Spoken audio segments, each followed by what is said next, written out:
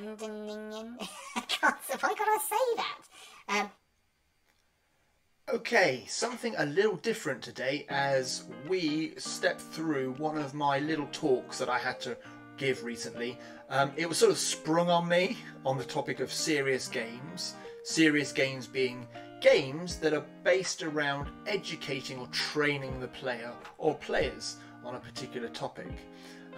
So it's basically like learning through play, which is a really interesting area of game design that I've sort of dipped my toe in, but also want to explore some more as well. So I had to give a little talk about my own experience with myself and my students. So let's get cracking. Serious games, here we go. So for those who don't know, I'm Jez, and I'm the founder of First Coding. So what I do, I go out into schools and colleges and other organisations and sort of provide creative coding classes.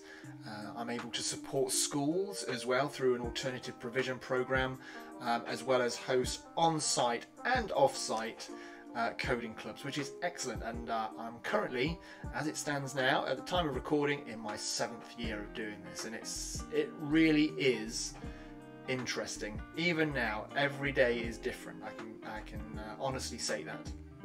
I also do GCSE computer science tuition as well. All of this, by the way, when I'm not on site at schools, all of this goes on underground in one of the city's converted underground war bunkers. So it's a World War II bunker that got upgraded during the Cold War and then was derelict before the council then renovated it. So there's classrooms down there, there's music studios, gaming rooms, and where I live, a computer lab. So that's where I teach when I'm not in schools. Also do school talks down there, so you can see we've got various classes going on. This is just one of the rooms in the bunker underground, and we're getting people interested in game design, but not putting them off by giving them too much to process at once. So we like to gently ease people in, and as you can see here, we're using the likes of Scratch, which is a great platform. There's only one problem with Scratch, that it has a bit of an image problem, doesn't it? It's very bright and colourful, has a cartoony cat for it, and most people have only experienced it during primary school. So people instantly think, and myself included at one point, that Scratch was just really for younger kids, but actually it's not. You can do so much more with it, and it's a really good gateway into other programming languages. So it can really springboard a person's interest into game design and coding. As a bit of a practice, we entered some game jams, and one in particular, the Global Game Jam, was a really interesting one this year. You get given a theme and a compressed amount of time to be able to build something. So it was just like practicing, getting us in the right frame of mind in order to put together a few basic concepts and polish as much as we can within the time that we had left. This year's topic, or last year's, was roots. So we devised a few games based on the topic of roots. But the one thing that really hit home about the Global Game Jam is that they make it inclusive and accessible for all. And I think that's really important, especially when we're looking at how we can build our own serious games that educate and train people of all ages and abilities. So yeah, accessibility is a huge important thing that I think often gets overlooked, but it's definitely one which I'm teaching my pupils to really consider as one of the most important points when planning. So we put together, after a bit of practice with a few game jams, we put together an idea. Okay, now whatever we were to make, it was important that we made it. Okay, the amount of people I've seen who have been put off by comparing their work with other people's and just binning it or abandoning it,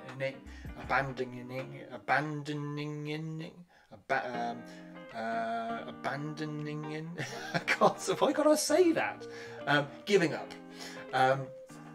Is surprisingly high. So what I like to encourage is people to finish a project, get a project across the finish line. It doesn't have to be perfect. You don't have to make anything perfect, to be honest. We just have to make it, as we can see on this slide here. We just have to make it and finish it. Building from scratch. In Scratch. So we had this idea and we were going to look at different ways in which we could build it. Some students in our group were more experienced than others. Some liked artwork, some preferred to code. So we had a real mixture of abilities and interests. So we thought everyone's familiar with Scratch, so we were going to start building it in Scratch. So the game concept, it was about radio communication. We're going to educate people in the concept of amateur radio. Okay, so maybe we've got Agent 1 on one side of the world and Agent 2 on the other. So we're going to try and build a game that taught the player how some of the basic radio concepts and principles based around amateur radio and number stations. We're going to use repeaters as well. So these are things that allow us to boost our signal. So basically it takes an incoming signal and basically transmits it over. So it allows you to broadcast over the horizon. Incidentally, the ISS, the space station above us, is a repeater as well. So you can absolutely transmit a signal to the ISS and it will come down on the other side of the world, which is really interesting, really interesting. All these little concepts were served as great hooks for the students' interest. It really got them learning more about the subject. Incidentally, a couple, one being a girl as well, which is awesome because it's a male-dominated hobby. Let's be honest, they were really threw themselves into it and started reading up on the topic, and one in particular is even training for their exam, for their license exam, which is brilliant. So we had our Scratch game, but it didn't look the part on screen. So what we've done is we built a prop, for want of a better word. We built a prop. So as you can see here, we made it look like a 1960s computer terminal, because and we gave it that feel as well of a sort of retro feel with using the fonts and the like. And through this prop, the player was able to communicate with the game, learning about amateur radio as they go along. We formed a testing team as well. So our testing team was again a group of children who weren't interested in the actual coding part or maybe the art part, but they wanted to still contribute, which is really good. So we formed a testing team. So their main role was tweaking and designing the levels, which were puzzles, by the way. We did puzzles, and you had to sort of, as you completed the puzzles along the way, you assembled your radio bit by bit. Level balancing, which was really important. Were some of the levels too difficult, or were the jump from like level 2 to 3 too great? We wanted a gradual progression throughout the game, and that governed game pace as well. So does the pace of the game, is it a nice gentle pace, or does it appear rushed in certain parts?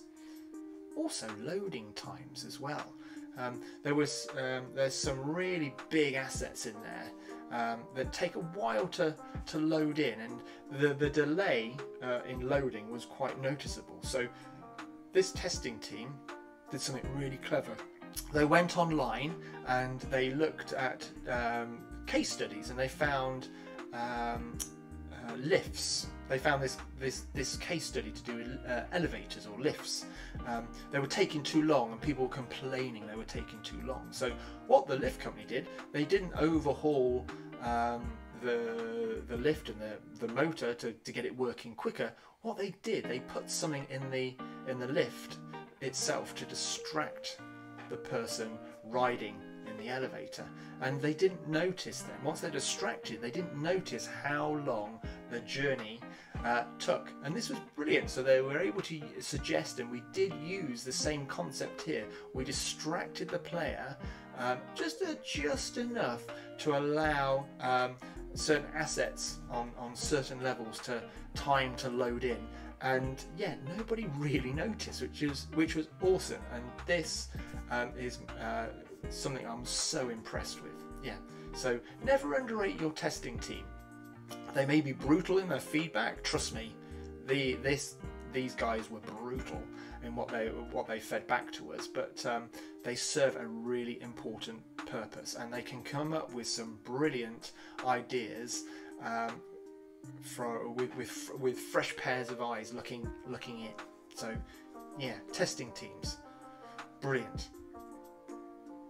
On our journey, while we were looking at ways in which we could code things, we actually came across a coding language called Rockstar. So Rockstar allows you to code programs using as lyrics to rock ballads, which sounds completely bonkers but really cool. And a few of us threw ourselves in, and I guess we're now official Rockstar developers, I guess. But part of the game, because the idea was we were going to bounce our signal off the moon, we needed to track lunar cycles in real time. So you can only play the game or successfully complete the game should the moon in real time above your head be in the correct alignment. Long story short, I know, but we needed to track the lunar cycles in real time, which we did in Scratch. But also, believe it or not, this verse here is written in the Rockstar code, and it actually tracks in real time the lunar cycles as well. And we actually experimented a bit with putting this to music. So I'm not going to sing it to you, but you get the idea. Now this was really cool, and again, something I would love to explore some more. So what does the process of making a serious game, what points can we take away, or what did we discover? Well, myself and the class found that it opens up different channels of creativity. Like I mentioned before, some like the artwork, some like the coding, some like the testing and the feedback and the level design. You can really benefit from having a group with a variety of skills and interests, most definitely. We also learned that learning through play is really powerful, a really important way to learn something. Incidentally, some of the children have, and some of the students have a problem with concentration, and that's okay. It's something we were able to work with. But we found that when they were playing a game, it's almost as if the part of the brain that distracts them from concentrating is in itself distracted through the gameplay, and we noticed their ability to retain information and remember things was greatly enhanced whilst they were playing a game. I'm not an expert in this field. I haven't even read up or followed it through this finding, but it's something that we observed, and maybe it's something that we could pursue and investigate further. It offered, the process of designing a serious game offered insights into mechanics of how things work, not only from a game perspective, but things out in the real world. For example, radios, repeaters, and just general radio communication, the topic of radio communication as a whole. That was really interesting. And it created conversations and collaborations. It got us meeting people. We went out and did some research as well, and we met various radio operators and amateur radio stations. And it became our little group worked really well together, and we're still working together even now through weekly gaming nights. But we're also reaching out to the local college, especially now that we have a really hard-working testing team. That's really interesting, and we're reaching out to local colleges to be able to offer our testing and feedback services, and that is something I'm most proud of my students. We've actually built a game, we finished it, we entered it in the competition, and now it's leading us into all sorts of different avenues and meeting new people. So yeah, that is a little talk I had to cobble together really quickly on the making of serious games. So yeah, hope you enjoy it, hope you're inspired. Drop me a line with any questions you might have. Okay, take care now. See you later.